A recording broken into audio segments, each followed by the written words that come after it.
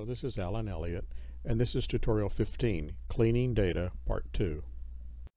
In this tutorial, we're going to look at a continuation of the cleaning and messing data set example beginning on page 151. We're going to discover how to fix some additional category problems, discover and fix problems with quantitative data, and consider some administration issues. The first variables we're going to look at are married and single. The survey asked respondents their marital status in two different ways. Are you married? Yes, no. Are you single? Yes, no. It seems like these should be the opposite, but as we're going to discover, the data doesn't seem to really support that. If we use the code discover1.sas, notice that it's a proc freak of the data cleaned so far, and we're going to look at tables of our count kind of variables: married, single, top reason, race, gender, and how arrived. The first ones we're going to look at are married and single. So these results are from Proc Freak. Notice here that if you look at single and married, which should maybe be the opposite of one another, they really aren't. And so we need to decide how are we going to reconcile this problem. This may be something that the researcher should be asked, which of these two variables is the most appropriate to use. Another variable that's count data is the reason for coming. The answer here should have been from the survey item 1, 2, or 3. However, when we receive the data, we see that there's some odd entries, 3 and 1, 1.5, and so forth. These variables, these numbers have to be dealt with because they would make it hard to analyze. So let's look at a couple of ways we might fix this. It's in the file called messy3.sas. These fixes are in there. First of all, we're going to drop the married variable. The researcher decided that the single variable is the appropriate one to use. And for top reason, we're just simply going to say if someone didn't answer the required 1, 2, or 3 as an answer, we're going to set it to missing because we don't know really what their answer should have been. Once we make corrections to variables like this, we might want to go back to discover1.sas, rerun it, and make sure that the fixes have taken place. Now let's look at some quantitative variables by looking at the program in discover2.sas. Instead of proc freak, this time we're using proc means to display information about the numeric or quantitative variables. In this case, we get the table below. We're not really interested in subject and single, even though they're numeric variables. We're interested in education, satisfaction, and temp for this particular exercise. Notice here that there's problems with all three of them. Education, a maximum of 99 is probably not correct. Satisfaction score, -99, that's a problem.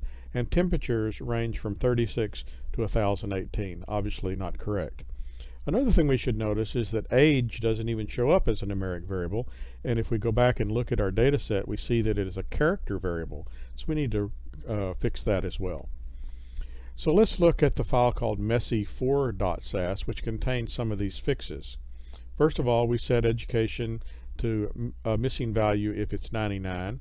We discover by talking to the researcher that if a temperature is less than 45, we can assume that it's Celsius, and so we can convert it to Fahrenheit using this formula. And we also found out that the temperature stored as 1018 or 1018 should have been 101.8.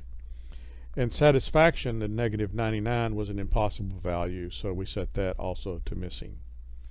Now to deal with the age problem of the variable, we use the input function to convert the character age into a numeric variable that we're going to call age in. We're going to drop the old age variable and give the new one a label.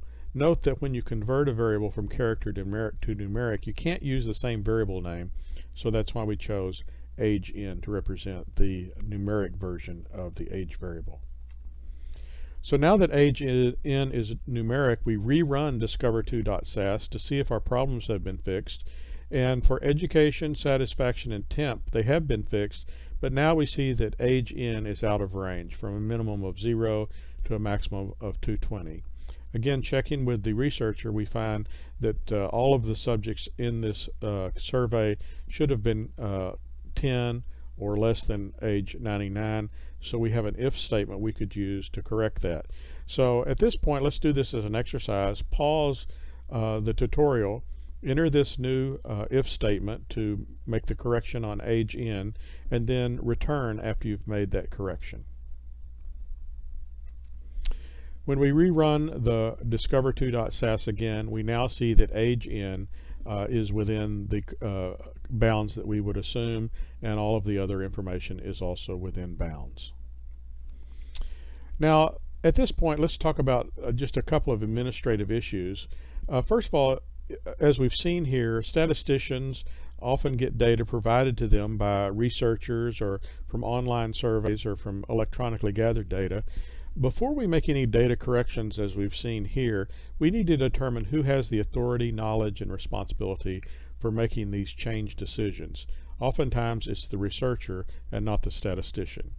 We also need to keep track of any of these changes for an audit trail in case there are questions about why these changes were made or how they were made sometime in the future.